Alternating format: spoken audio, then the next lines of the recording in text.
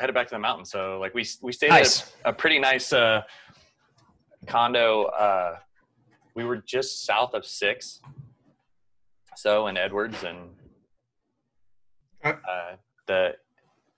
think it's called the Arrowhead Resort. Does that sound right? Oh, you're in Arrowhead. Yeah. Beautiful spot. Yeah. Well, we showed up and went, oh, this condo was very inexpensive, and we were like, oh, we're in the fancy neighborhood. Like everything is relative.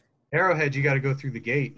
Yeah, and that's like, so of course I hadn't peed since like Lyman, and so like pushed all the way in, and I get off 6, and I'm like, all right, we're going right to the building. I'll get in, and then I see the gatehouse, and I was like, what are the procedures to get through the gatehouse? I have to go to the bathroom. Wait, what state was this in? Colorado. Oh, that's what I thought. It keeps bringing up Oklahoma. That's so weird. Edwards? Arrowhead Resort, Colorado. Yeah. Well, yeah, that's put in Arrowhead Resort, Edwards, Colorado. Yeah, Arrowhead it started out as a small, private, very, very private, very exclusive kind of home division. And then about 10, 15 years ago, it merged with Beaver Creek Resort. Yeah. Oh, it's part of Beaver Creek. That's why. So they have a Beaver Creek, yeah.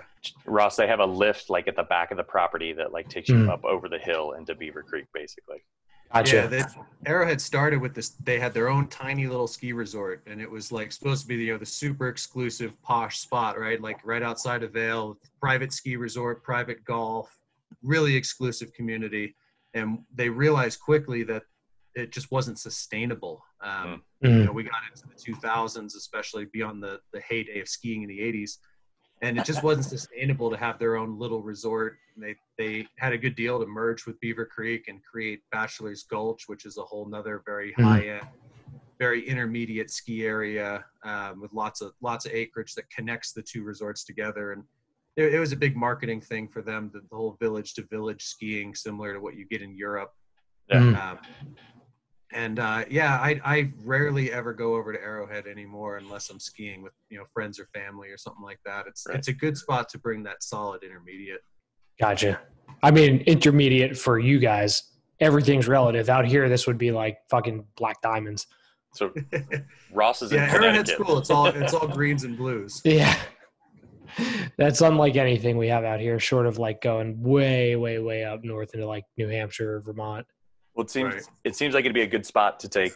So I have 4 kids. My oldest is 12. My youngest is 2. To go back there in the winter, let them ski on those hills, especially if they're going to be a little less populated. Like some of the, I mean, who knows what this season's going to look like at all? But absolutely, I was talking to a good buddy of mine.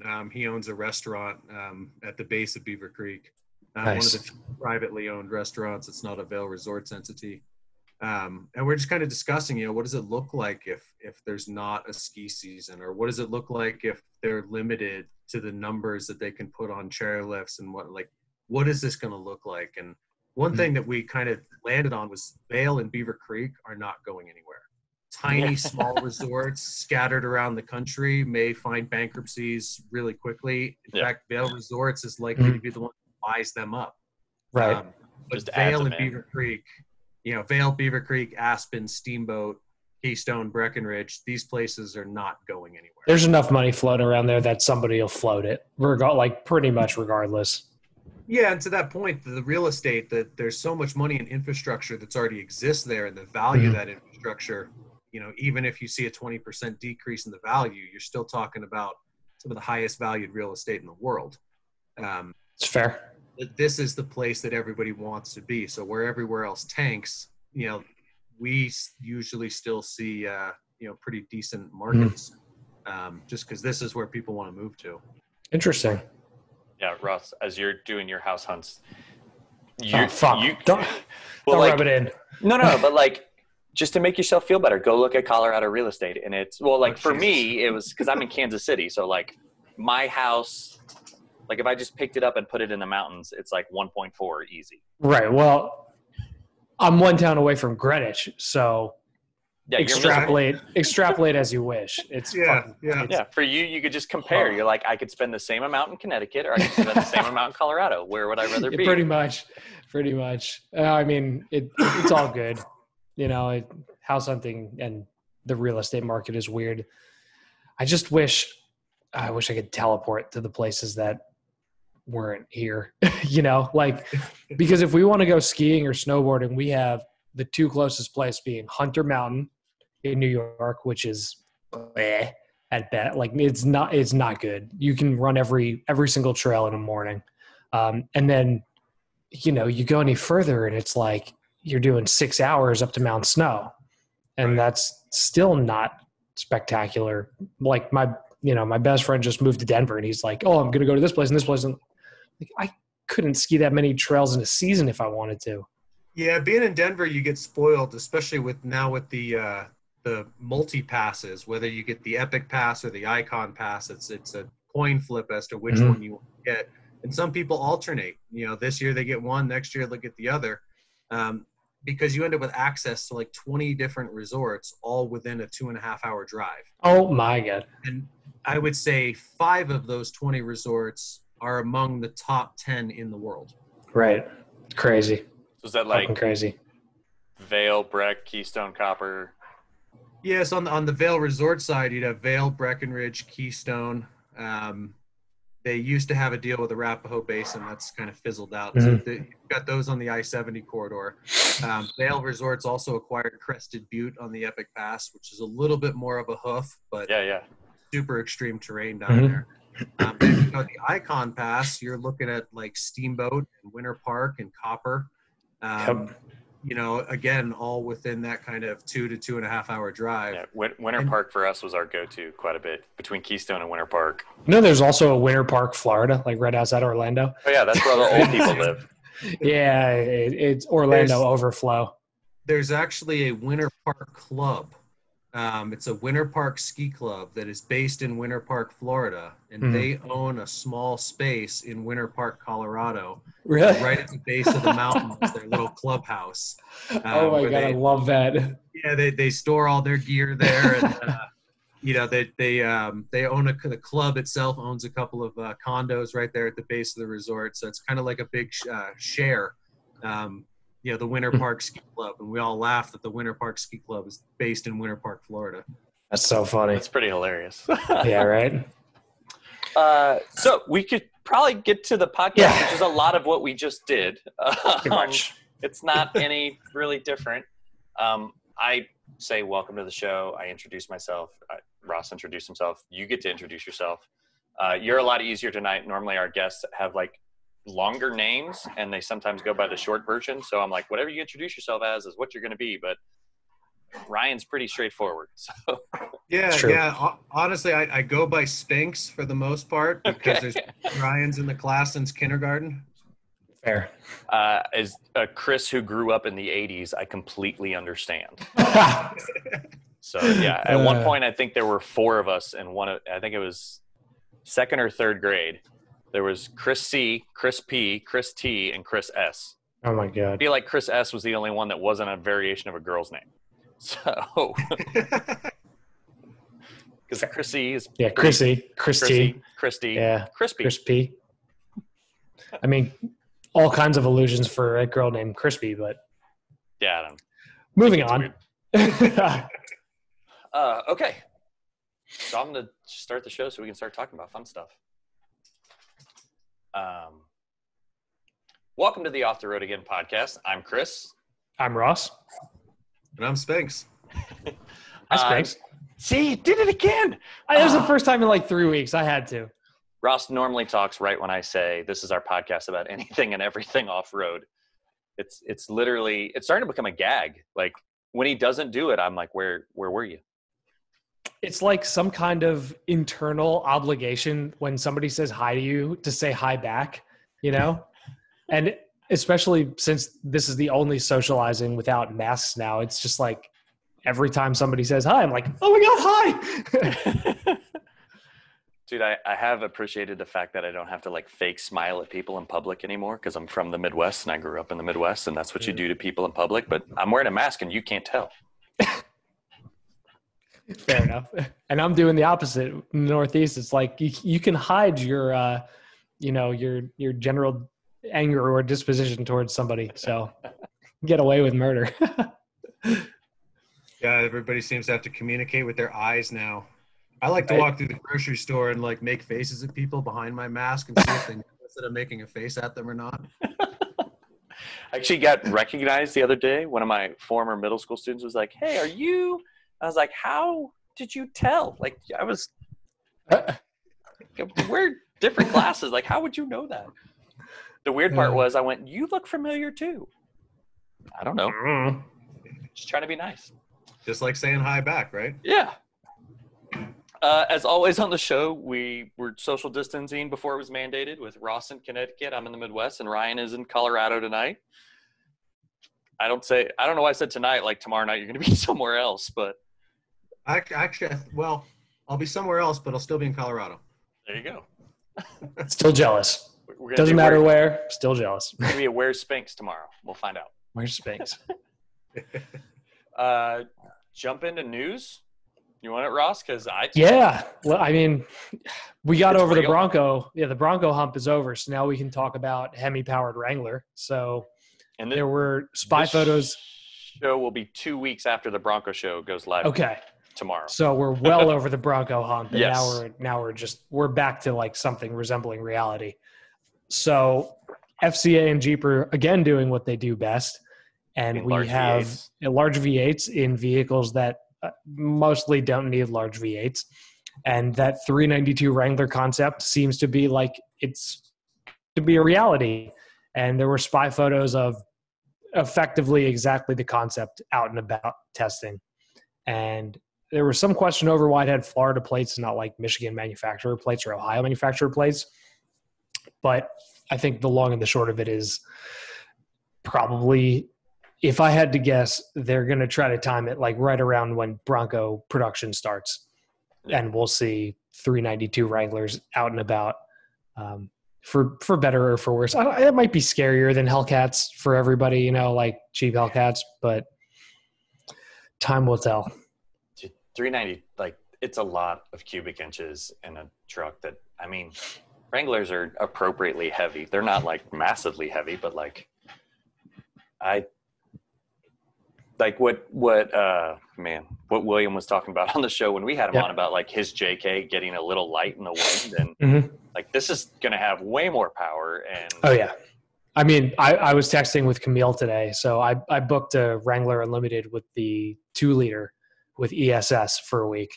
And Camille said he just spent a week with a diesel Wrangler and it easily cruises at speeds that cannot allegedly cruises at extra legal speeds, and said it's like almost unnecessarily powerful and torquey and fast as is.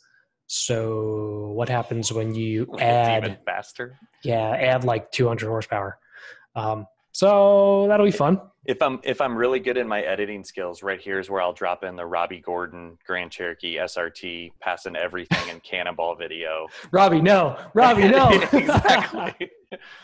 For editorial purposes, we will borrow his other YouTube video. That is a great video. He needs to remake that with a Trackhawk. It does say like, so I'm reading a little bit on it now because obviously he didn't have time to do that today. But like Road and Track has like got enough information. Like 30 prototypes already exist. Like 30 is what it says. Like it sounds like we're going to production here. Good. Yeah.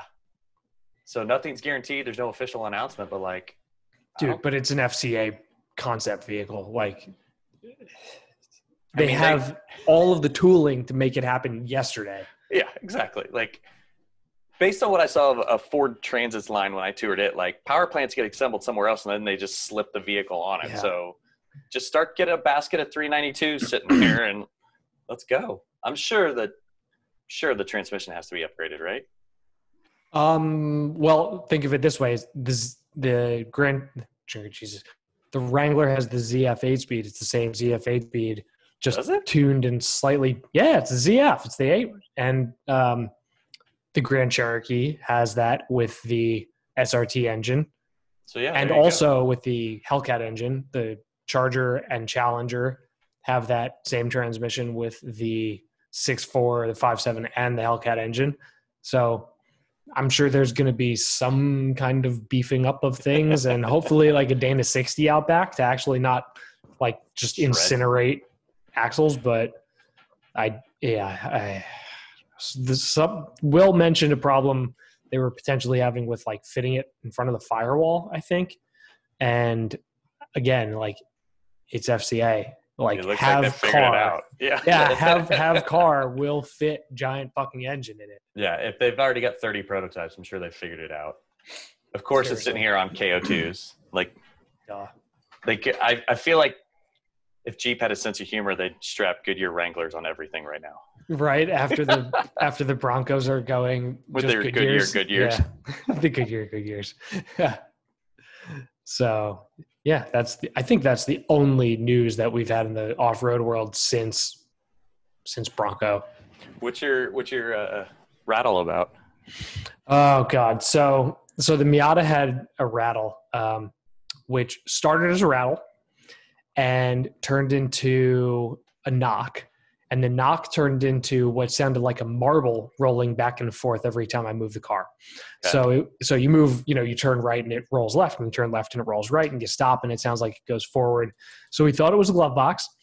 So I pulled everything out of the glove box. It didn't change it. So that eliminated, the possibility of there being something in the glove box. Sounds like it's up in front. Like it sounded like it was in the dashboard. It sounded like it was like directly in front of where the glove box is. So I took everything out of the glove box. Didn't work. So then I took the glove box itself out. The whole like actual physical unit, took that out. Didn't do it.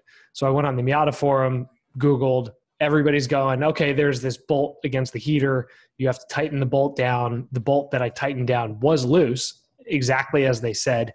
And I did that. And I was like so thrilled. I did it before work at like 7:15 in the morning. Like thrilled. I figured this out, blah, blah, blah. Put the car in reverse, move 1 inch, and it makes the same noise. And I was like, it was driving me fucking crazy.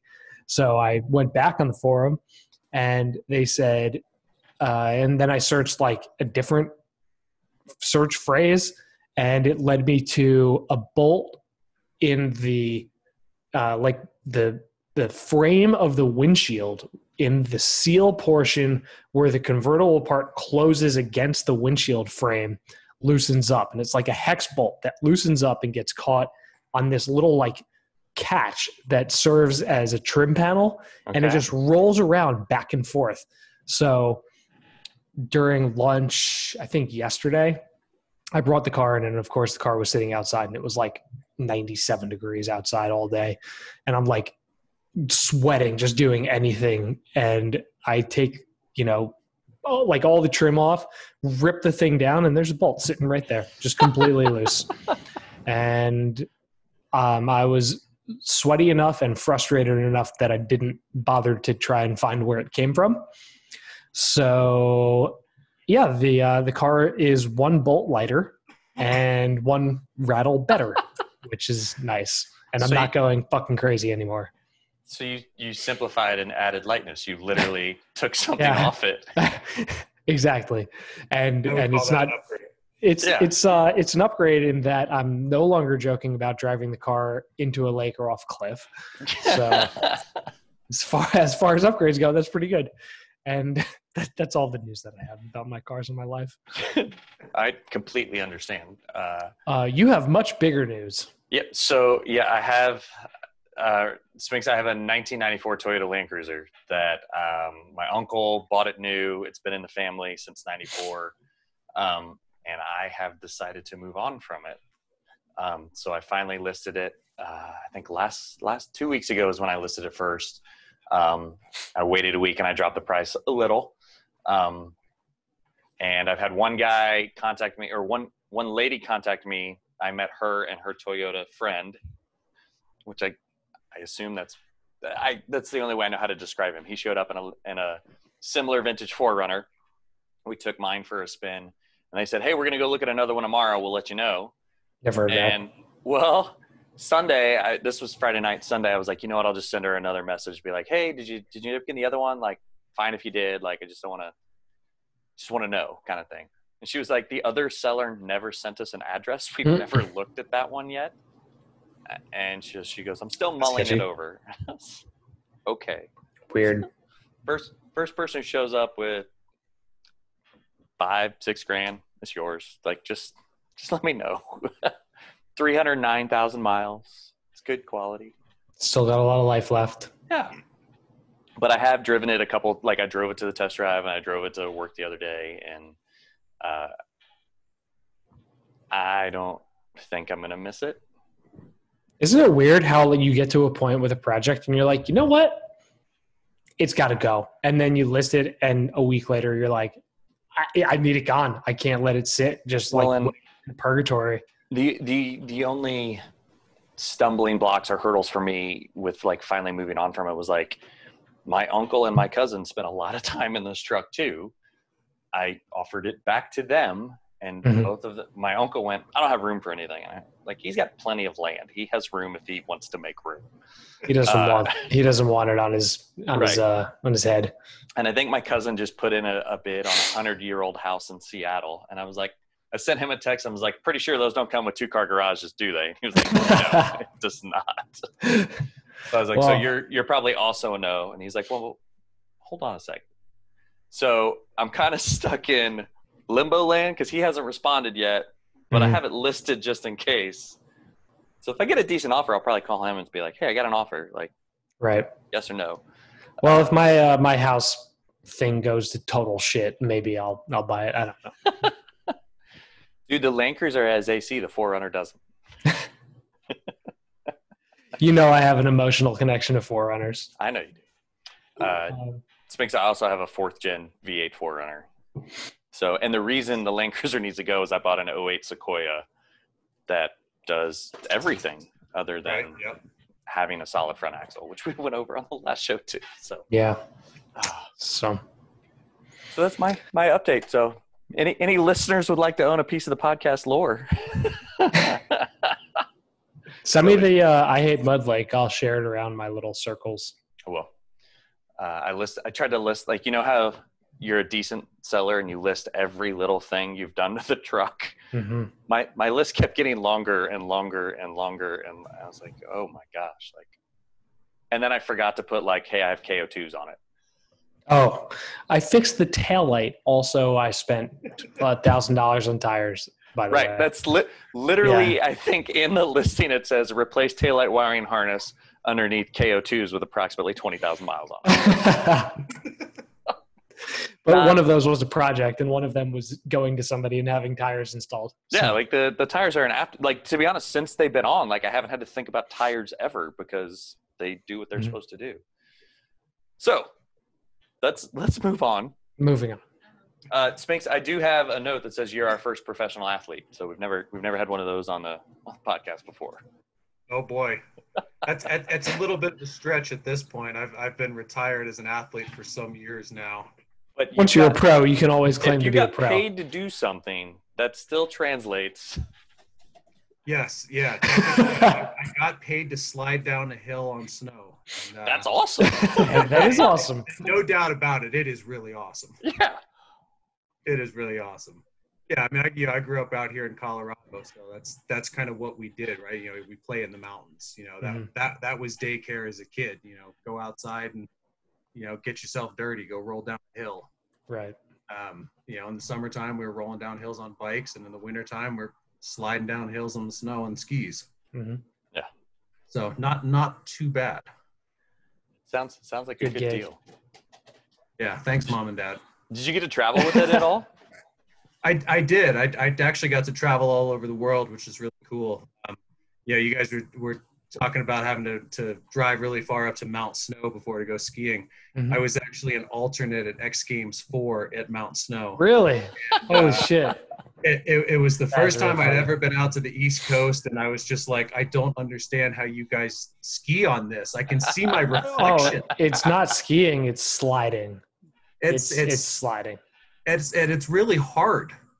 Man, it's ice. It's usually ice. Yeah, you do everything you can not to crash, of course. But I just remember in that contest, the last thing I want to do is put a hip down on this ice because I might not get back up again. Mm-hmm. The Colorado snow is nice and dry and fluffy, and it's relatively soft when you land in it. It was soft enough for me to snap a collarbone once. So. Yeah, that's painful. It was not that difficult to do. A real painful injury and not that hard to do. It was one bump, and I just landed wrong. Yep. Yeah, my brother did a collarbone a few years back. It was pretty gnarly. The best was so I was like I think it was my senior year of high school, and it was over. Like it was during high school basketball season still, and I remember having one of the basketball players like come up behind me. I was already fairly tall, like 6'2", 6'3" in high school, and he was much taller than me and put his hands on my shoulders, and I just remember crumpling to the floor because there's nothing. There's no visual on you when you break your collarbone. Like you wear a brace under your shirt kind of thing to hold it back in place. So he just slammed his giant paw down on my shoulder. I just crumpled. Well, yeah, I'm eternally jealous of the skiing you guys have out west. Well, sounds like you've done a good job of making use of it.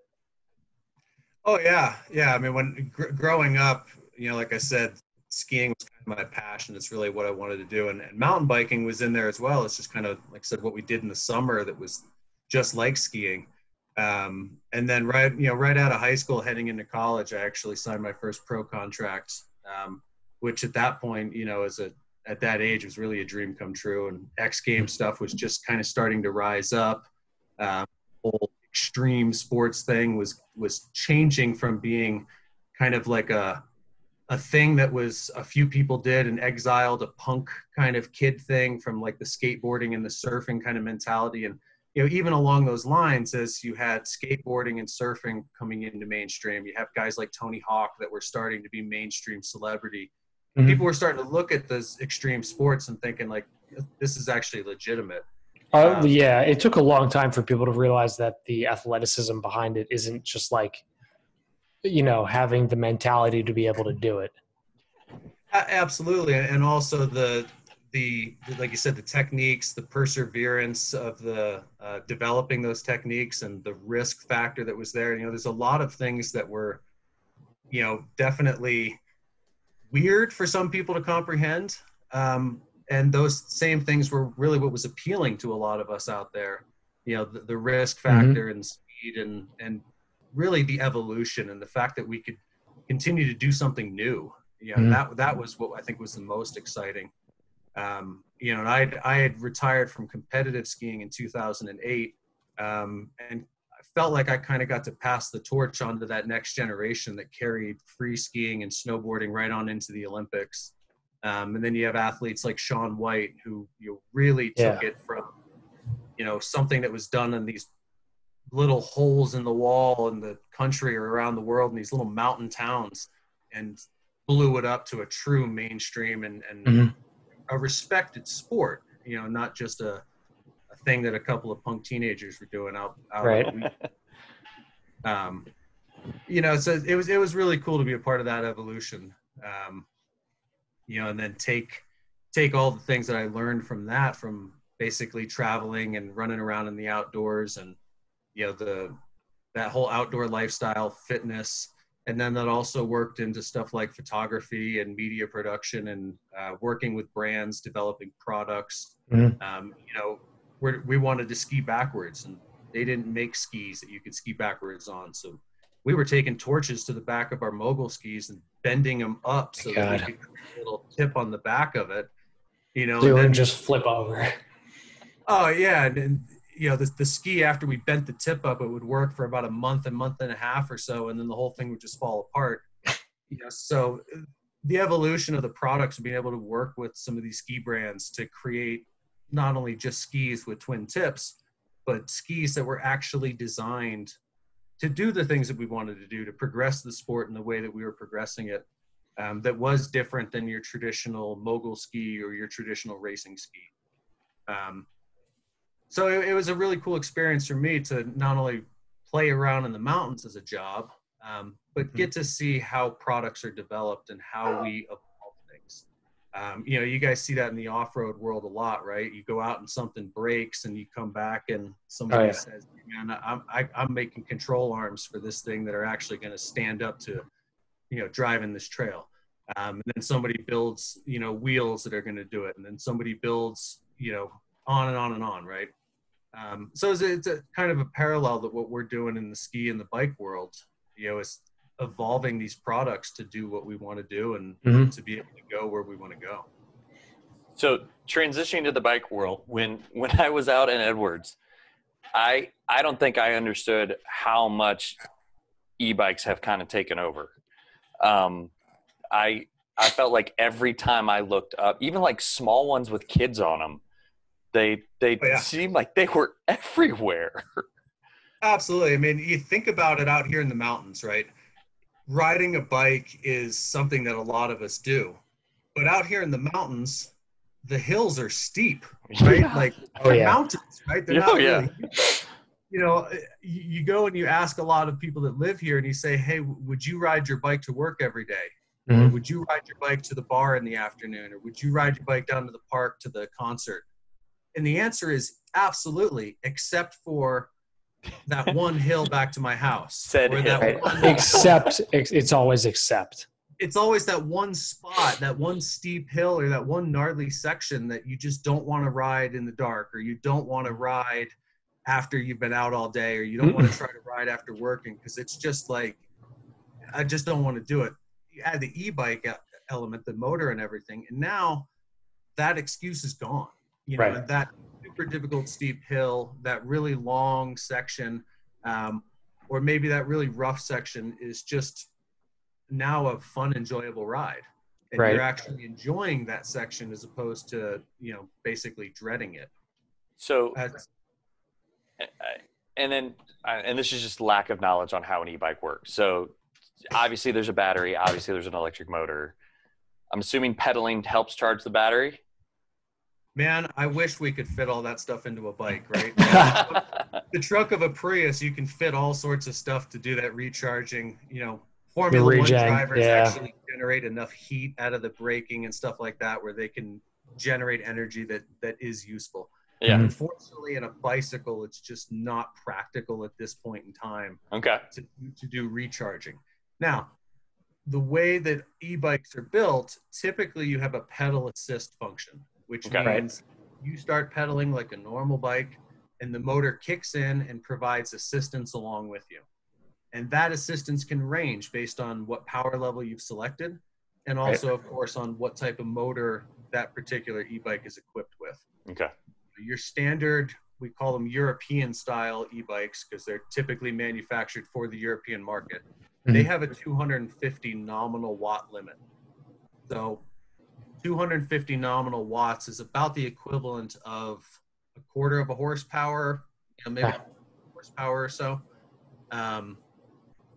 And it's also about the equivalent of what a normal person can put out as a maximum effort. Okay. So that's how much assist you're getting, like per revolution. Okay. Right. So measured output, you plus the 250 watt nominal motor, you're probably putting 250 to 300 watts down, on an average. Mm-hmm. That's about the equivalent to an elite level cyclist. Okay. Which is pretty good. Like I said, that helps you overcome a lot of the small obstacles, the hills that a lot of us are just not fit enough or able enough to get up and over, or up here at altitude, it's just not going to happen. Right. It definitely wasn't happening for me, and I was just hiking. Right. And then, the motor can also go all the way up. Here in the United States, we actually have a limit of 750 watts. 750 watts or lower, and it can be classified as an electric bicycle and does not cross over into any motorcycle type of categories. That's what I was going to say. It sounds, my understanding, and this is not the electric bicycle thing, but the electric mountain bike seems to me, for most people, like it splits the difference between a dedicated standard mountain bike and a dirt bike, which is like a happy medium. Yeah, absolutely. And there's all sorts of mediums in between the two based on kind of where you want to go and what you want to do with it. Mm-hmm. So if you're going to run dirt bike trails, there's plenty of electric motorcycles out there that don't have any pedal assist. Or if they do have pedals, they have a power rating of like 3,000 watts. Mm-hmm. That's obviously far beyond bicycle power. Now you're into being an electric motorcycle. You're riding on motorcycle trails. You're staying away from bike. The advantage of being in the classified electric bicycle is as our regulations for trail centers and different trails start to evolve more and more, and they have evolved really well on the federal level, the electric bicycle is much more treated as a bicycle than a motorcycle. So it gives you access to trails that are specifically non-motorized. Mm-hmm. And that's one of the big advantages you get as an off-road explorer, is where you can no longer legally or physically drive your truck. Mm-hmm. You can hop on the e-bike and keep on going. It's like it's a campsite extender. Yeah. It's a campsite extender. It's an adventure extender. Hiking trail extender. Yeah, and I think that there's a whole sorts of uses for it that you can kind of get into. As a photography enthusiast, I love being able to hop on the bike from the campsite, and especially doing night photography and stuff. Mm-hmm. I can ride up a trail, or gain a little bit more of a vantage point, or maybe I've just got the tent all set up and everything, and my truck's not moving because my daughter's up in there watching the iPad. So I can Right. I can jump on the e-bike and take off and Right. get out on a little adventure of my own. Dude, I completely understand that one. That makes sense. So the image I liked the most was it looked like you guys had a trailer set up for it. Oh, absolutely, yeah. So to give you just a quick little history of who we are at QuietKat, we've been making electric bicycles for a number of years, and the company started in really the hunting world. Okay. Basically, our owners have a hunting lodge in Illinois, big white-tailed deer hunters. Okay, that makes a lot of sense. Yeah, they found that the e-bike was an excellent tool for quietly getting into different tree stands, getting further out, getting to places where it was a whole lot less populated, getting to places that had less pressure on the animals. So the e-bike made a lot of sense. So the trailers, became a real natural accessory for being able to haul all of your gear with you, especially Right. with elk out here in the West. You want to throw some tents and some sleeping bags and all the rest of the gear you need. Mm-hmm. You throw that stuff in the trailer. That way you can head in 5, 10, 15 miles away from where you can physically park your truck. And also, if you snag something out in the woods, you can throw it on the trailer and bring it back. Absolutely. We've had guys be able to haul back, white-tailed deer, no problem. And then, with the bigger animals like the elk, antelope, or moose, anybody that's a big game hunter will tell you that the best part about it is the hunt. The worst part about it is packing that meat back out. Yes. Oh, I bet. And, even just being able to take quarters and pieces, and roll them along with the bike and the trailer is just so much more efficient. Yeah. And in a lot of ways, it can help be more efficient and more conservative because you're less likely to have spoiled meat and, all sorts of other things. So that kind of evolved from the hunting into more kind of general overlanding. Okay. I came on board with the company about 2.5 years ago now, and I am actually not a hunter. Basically, what? A kid who grew up in Vail? Yeah, it's always been around. I've got plenty of friends that do it. I just was so busy riding bikes and sliding down on skis that it was just never something I really got into. No, I get it. As a kid who grew up in the Midwest where guns are everywhere, like I know how to shoot. I learned to shoot. I could shoot black powder rifles, but like we just never went and shot animals with them. Yeah, I got to learn a lot of that stuff, and growing up with friends that had everything, I felt like we had summer camp just from going to friends' houses, shooting targets, and Dad says, yeah, you guys can go shoot, but you got to go pack the rounds first. Yep. And they're packing 22 rounds so that we can go. That's less fun. Yeah, but it was when the fun becomes work, it's not fun. Yeah, it was a good experience though of understanding, how that stuff all works. Yep. But so with QuietKat, when I came on, I came on with this big kind of overland adventure, outdoor lifestyle. And also I've been mountain bike racing for a number of years. So I had, a little bit of that inspiration as well. And so I kind of looked at everything and thought, when I go out exploring with the family, or when I go out, trying to see where this or that road goes, or if this mining road is still open, or if that logging road is still accessible to get up to this or that place. You know, everything that I'm doing out there, short of harvesting an animal, is the exact same as these guys were doing with these, especially these months. So it was a real natural transition to kind of roll into that more overlanding and extend beyond just that hunting scene and reach that broader audience. Makes sense. Where we kind of attracted Jeep, you know, and they kind of found us and said, you know, you guys look like you really align with what we're doing, which made for a really, really cool partnership. Like an extension of the brand almost. Yeah. And just a real alignment of both the brands together. Makes sense. Yeah, I mean, the hunting side of things, it never crossed my mind that the two would be related. But I mean, just from time spent on forums and time spent off-roading, I've seen countless Jeeps with bikes, you know, not necessarily on the trails, but in campsites at the trails with a bike rack on the back. And they're going to off-road one day, run trails in the truck one day. Then the next day they're going to pull the bike out and go mountain biking. So it's 1 + 1 = 2 here. Absolutely. And I think as we look at the different family adventures now, as well, you know, I have no problem sitting behind the driver's seat for 8 hours a day at 7.5 miles an hour in low range. You know, my wife, on the other hand, would like to maybe get out and feel the wind through her hair. You know, my daughter would definitely like to go out and paddle around the lake.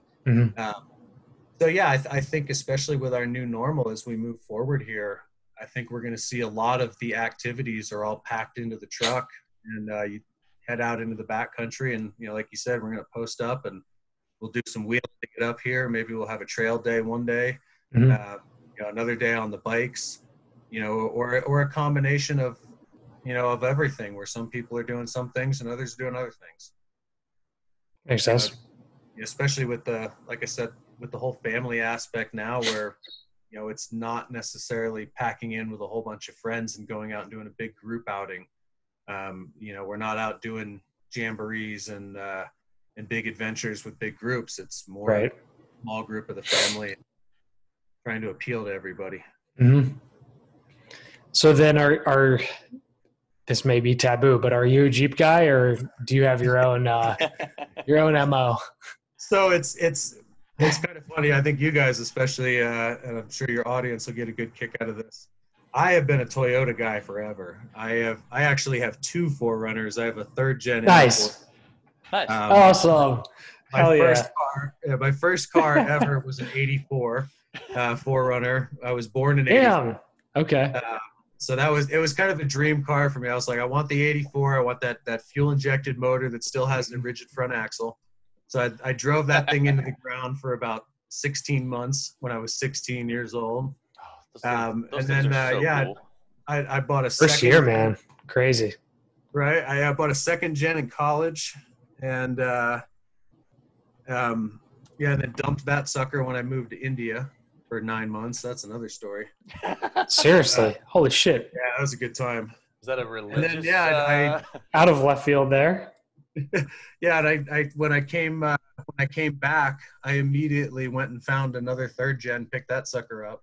Okay. And then my dream car was a 4th gen back in, you know, when they were still in their heyday. So I was able to pick up an 03 Limited with the V8 and the package and the whole 9 yards, and I've been driving that thing for about the last 10 years. Holy shit. It's pretty much my daily, and then it's with all the creature comforts. I'll throw the rooftop tent on top of that sucker to take down for mountain bike races and whatnot when I'm camping in the parking lot. Wow. Then we'll swap the tent and put it on the 3rd gen when we want to go out in the backcountry and go romping. What tent are you using? I actually have a Bear Paw Expedition. That's a good one. Not even familiar with that one. Right. Bear Paw is a small company out of Grand Junction or Palisade, Colorado. And really, really cool guys. They do a lot of these custom off-road trailers. Okay. And their whole theory is overbuilt, not overpriced. Okay. And they build these really, really cool bits, and they do all sorts of custom work, and he'll sit there and talk your ear off and figure out exactly what you like to do and what you want to do and build you something really cool. That's a nice tent. That's a big tent. Yeah, I went with the big one because I like having the space, especially when it's my wife and my daughter and I all packing in together. And then, on the occasions when I go mountain bike racing, if I got a buddy with me, it allows us to have some space in between us. Yeah. Fair enough. Each one of us can access the ladder to take a piss, if not wake up the other one. So they have a sister company which does camper trailers, Ross. Oh God, here we go again. And the name of that company is Bear Paw Campers. Creative. They knew what they were doing. Yeah, right. Nice units though. Yeah, it's super cool. What I like about it is, we all know that this is top familiar. tents are pretty much all the same function, right? Like they're one of 4 form factors. Yeah. So it was important to get one that had the proper zippers and that had the right ripstop material, had the right type of rain fly, had the right type of steel pieces where they needed to be steel, aluminum where it needed to be aluminum. And yeah, it's been great. Oh, between the it's a good rooftop setup. tent between the rooftop tent and the QuietKat on the back of my truck, I get a lot of eyeballs. yeah, I'm sure you do. Oh yeah. Well, People know I'm going to have fun. I feel like, well, at least driving around Edwards, and we went over to Glenwood Springs for a little bit. We went down to, oh crap, I'm going to get the name wrong.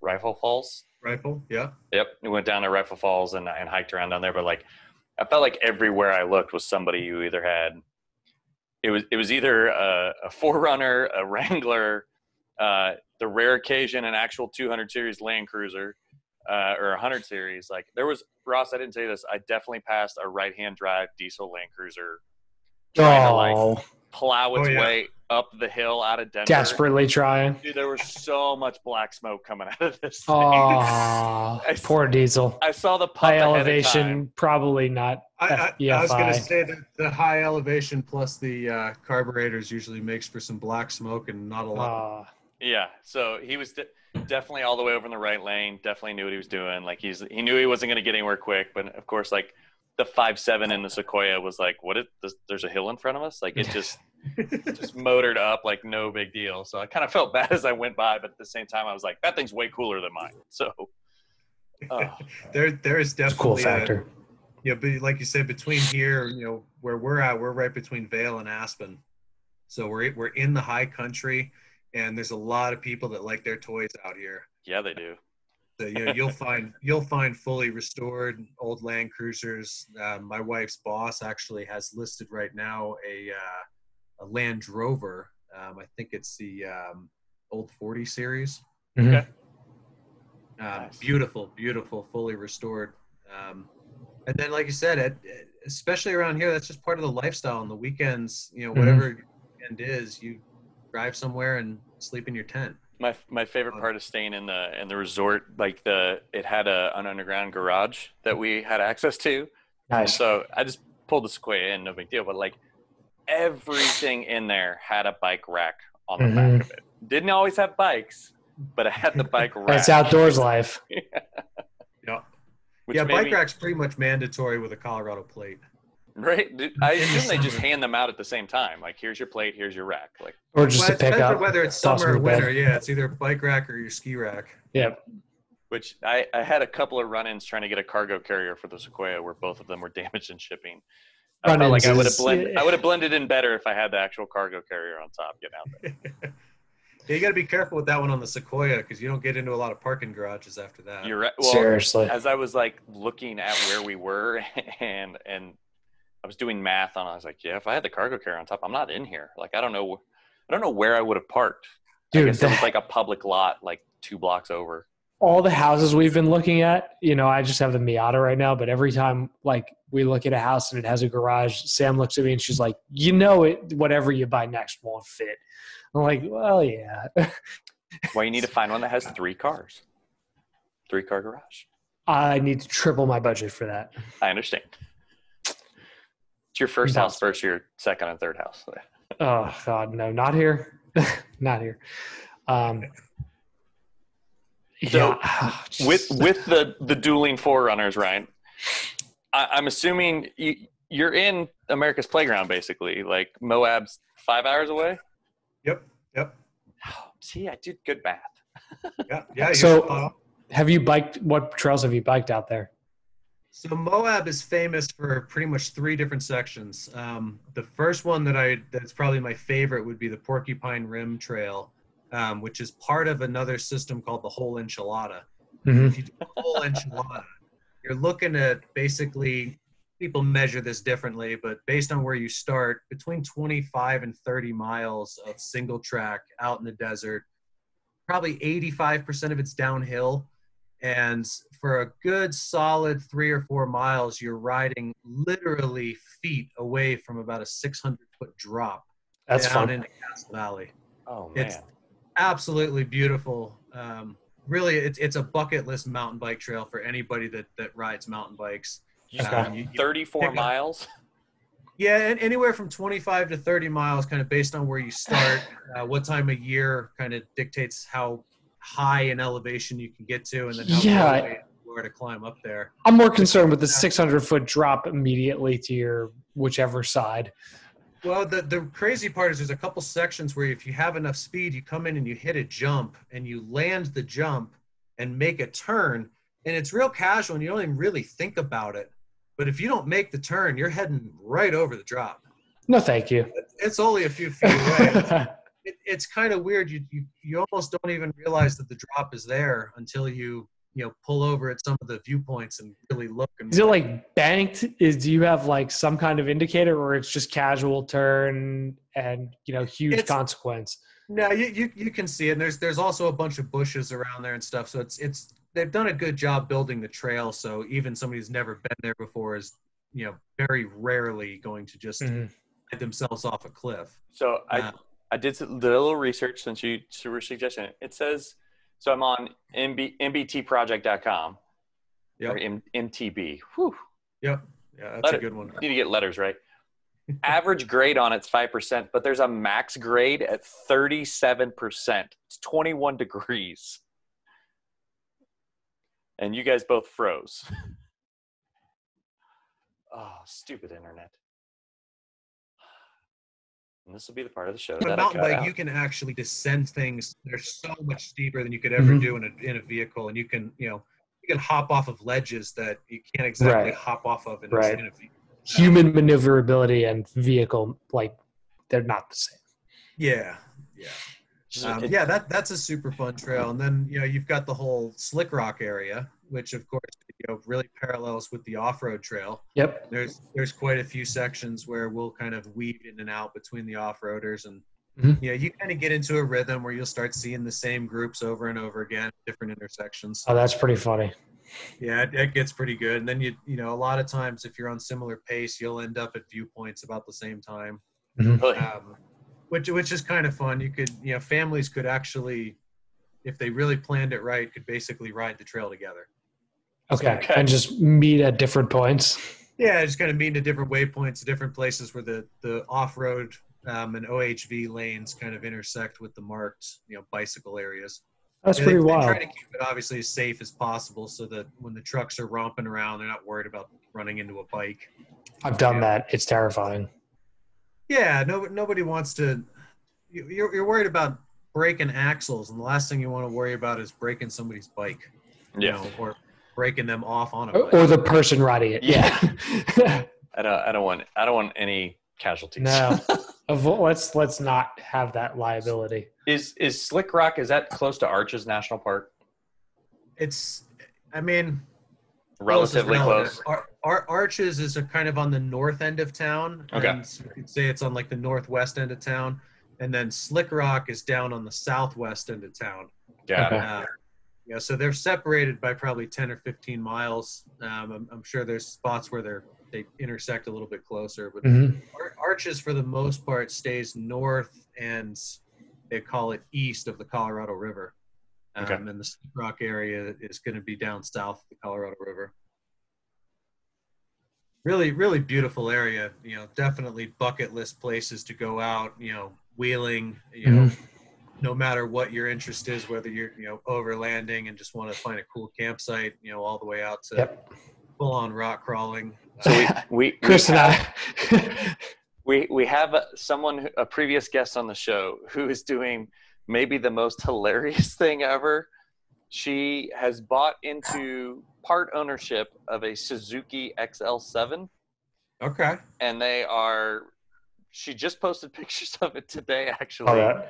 And they're gonna base this vehicle in Moab, so they can basically like show up and then go take this Suzuki out into the hills where they're in it for like $2,000. Like they're not in it for anything. It's inconsequential. Yeah, like it's there's enough of them involved in it that it's almost like throwaway money at this point. Like, because I think there's like 3 or 4 of them that have bought into having this vehicle stationed out here. Mm-hmm. So when she posted pictures of it, I of course was like, well, I guess we'll just have to record the next show in Moab now. Yeah, seriously. The follow-up being that Chris and I both had trips out there canceled this year. Yeah, we both got crushed by independent the pandemic. cancellations. So Ross had talked Toyota into loaning him a 4Runner. Yeah, I was supposed to have a TRD Pro and pulled the plug like 2.5 weeks before. I was supposed to go hang out for Easter Jeep Safari with BF Goodrich. I was actually supposed to be down there as well for that event. We were going to do an unveiling of the Jeep bike originally there. We could have met sooner, is what you're saying. You probably would have met sooner, is what you're saying. Yeah. I'd have been standing there next to this thing, and you'd probably been like, wait, what is that? No, as a media person, I'd be like, I get to use this now, right? Like that's just everybody in the media is entitled to. Well, the plan was to bring down a big fleet of them and basically do demo rides during the day where people could just take it out and go ride it around for 20 minutes, bring it back, and then we were going to do have some signups to do some longer rides and do some of the famous trails around Moab where, on an e-bike, you can actually roll sometimes 2 or 3 times the speed you can in your truck. So an hour and a half long Jeep trail makes for a really nice 45-minute bike trail. Right. Really? Or I should say e-bike trail. E-bike trail. Exactly. If you don't have the e-assist, it's still it's like longer than a truck then, right? Yeah. Well, it's probably about the same. It's just a whole lot more manual effort as you're having to be the motor to get up and over every bit of the hills. You come home a lot more tired. And in some cases, it's just not fun, right? It's just like, this isn't fun anymore. You throw in the e-bike motor to it with the torque and the aggressive tires that can handle the terrain, and now you're having a good time. See, like a lot of my mountain biking experience early on was around college age and in Kansas, and we have some fairly rocky hills and trails and stuff. It's nothing what it is out west, but yeah, at a certain point, you're like, I'm not having fun anymore. Every time I get to a point where I could flow down something, I had a great time. But like, just sitting there and pushing up all the time sucks. Yeah, you're just over it. So yeah, I'm definitely in there. I definitely want to come back out now that I know pretty close to where you guys are. Like, I'm gonna definitely swing by. Yep. What are you barking at? The best part of that is my dogs have been going nuts most of the night, and like Zeus is over here next to me. He's finally laid down. Luckily, I have the headphones on. Otherwise, he'd have been like, "Who's barking?" You would have heard the barking. Last night, my found her way in here. Sneaky little dog. That's how my dad. My kids normally when they wander in, I'm like, "How'd you get here?" What, barking? No, wandering in. My dad, I'm on the phone with my dad last night, and he says to my brother's dog, he says, Macy, do you want to talk to Ross? And he, without even pause, just goes, wait a minute, you can't talk. And it just like keeps going. I was like, what the fuck is going on? Your dad was having fun then. Oh, yeah, he was having fun. You got to have some fun nowadays. Oh, man. Sweet. So, yeah. Very, so I've spent a lot of time mountain biking and pretty much spent like all of middle school and most of high school mountain biking, and then a lot of college mountain biking. Sadly, it has tapered off because life, but and you're back. And also that, which I am convinced happened in a snowboarding accident. So, but yeah, I'm extremely curious to eventually try out an e-bike and, experience it after everybody's been talking about it now. Yeah, absolutely. And the e-bike trend is only just going straight up, right? Oh And yeah. the biggest thing to take in mind, and for people like us that want to go out and explore, not all e-bikes are created equal, right? Like I said, a lot of the e-bikes are still built on that European model with that 250 watt limit, whereas our bikes, and especially our new Jeep bike, is a 750 watt nominal watt motor with a 1500 watt peak. So that means that's nuts. It's like overboost almost. yeah, you guys are talking about the new V8 and the new Wrangler, and like, do you really need it? And you guys both know that after you drive it, you're going to be like, yeah, we totally need this. I need it every totally day. need all this power. Yeah, need it. 100%. Why did we not have all this power to begin with? When am I getting the supercharger? Exactly. Right. And so that Somebody that was makes kind tunes of for this. That was kind of our mentality as well on this, was like, let's give the thing the power that it needs to get up and go and do things. And that's where we're really separate from a lot of the other e-bikes you'll see. And the electric mountain bikes that you'll see out there that look rather similar, they've got a motor, they've got a battery, they've got full suspension components and everything, and full mountain bike build kits. The big difference is going to be really coming down to that motor power. Mm-hmm. And the Jeep bike is going to give you 750 watts, with that 1500 watt peak. So you can throw the saddlebags on there and load them up. You can put a backpack on, you can load the trailer full of gear, and get out there and go further and, really go exploring and bring whatever you want with you. Dude, they look like a lot of fun. They really do. Dude, your guys' Instagram keeps me entertained. Yeah, our bikes are cool because they feature the pedal assist, but they also have a thumb throttle on them. So that classifies it as a class 2 electric bike. Mm-hmm. And if you're riding in a place where class 1 is the only thing that's allowed, you can simply unplug that throttle and you're class 1 compliant. Really? So it makes it really easy Smart. to be able to, you can use the throttle, but you can also remove it, in places where it's required. Like ATV thumb throttle, just push throttle? Yeah, just a push throttle, just kind of like you'd find on an ATV or a snowmobile. Mm-hmm. Cool. We'll run them on the left hand, so that you've got your right thumb for all of your traditional mountain bike gears and all of that going on, just to free up the dashboard a little bit. Interesting. And like I said, it gives you the freedom to kind of use either one. Sometimes the pedal assist works really well, and other times maybe the terrain's a little gnarly and you don't want to be striking pedals. You want to keep the pedals nice and flat for clearance and just use the throttle to kind of get through a little awkward section. Or maybe you just want to kick back and throttle on down the road. Very smart. I like that. What's the saying when you get stuck? When in doubt, throttle out. Yeah. Grip it and rip it. Yeah. It's exactly. Usually. I'm fully on board when in doubt, throttle out.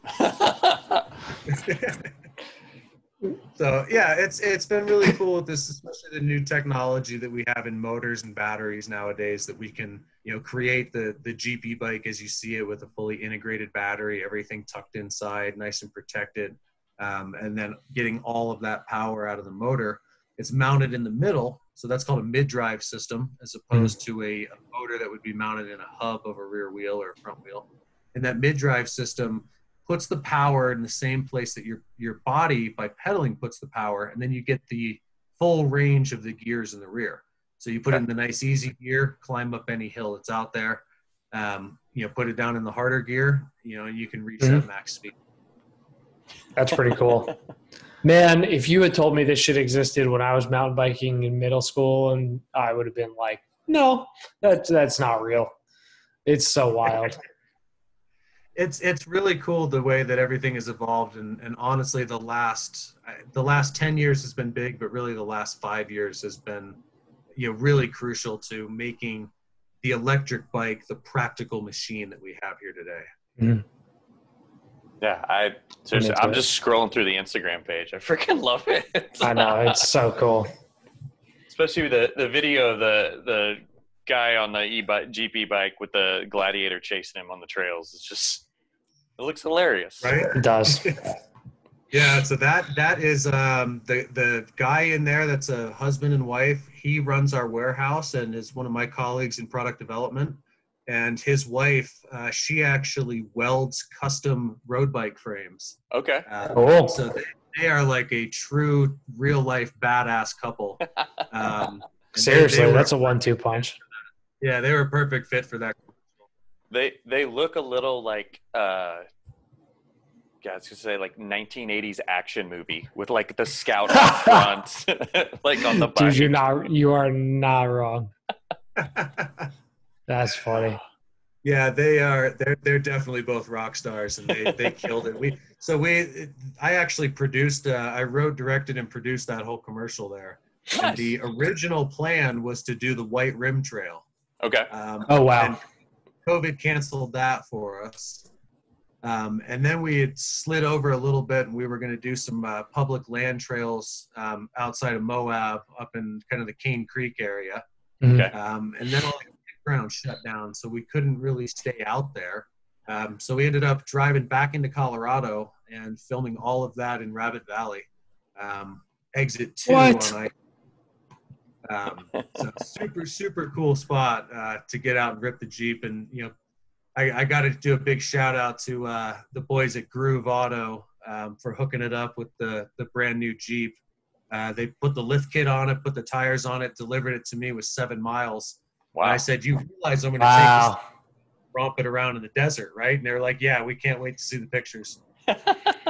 I mean, they got a good commercial out of it too. Fucking thing looks killer. Yeah, super fun weekend. This background that you see behind me, this is actually from the closing scene of that commercial. Okay. Watching the sunset, and Yeah. Very cool. the whole concept was basically like, let's go out and have a good time. Who gets to drive? Who gets to ride? Hence the rock paper scissors for who got to go first. Yeah, that's awesome. Yeah, so that was a super fun weekend. And yeah, Megan and Wade, they killed it. Very cool. All right. Well, my computer smells like I have a candle burning, and I have no candles burning. So this is how we decide to end the show. So yeah. Let's real fast. I'm assuming Ryan, QuietKat social. QuietKat Off-Road. Follow us on Instagram. We're on Facebook as well. So you guys have the Twitter. Are you using it? I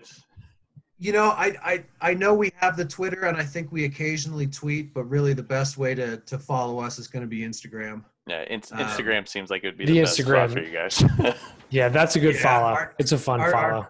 Our creative director and all of our ambassadors do a great job with delivering us some really cool content. So always a good variety of stuff on there. So definitely check us out. Yeah, we'll have to come out and visit you guys again. Seriously, I just saying, if you want somebody to test ride them, just drop a line. Absolutely. If anytime you guys want to ride the bikes, we're happy to get you on them. We want to get some bikes kind of spread out a little bit around the country. Jeep dealerships are going to have them soon. We're hoping to get the bikes shipping out end of August. So check with your local Jeep dealership.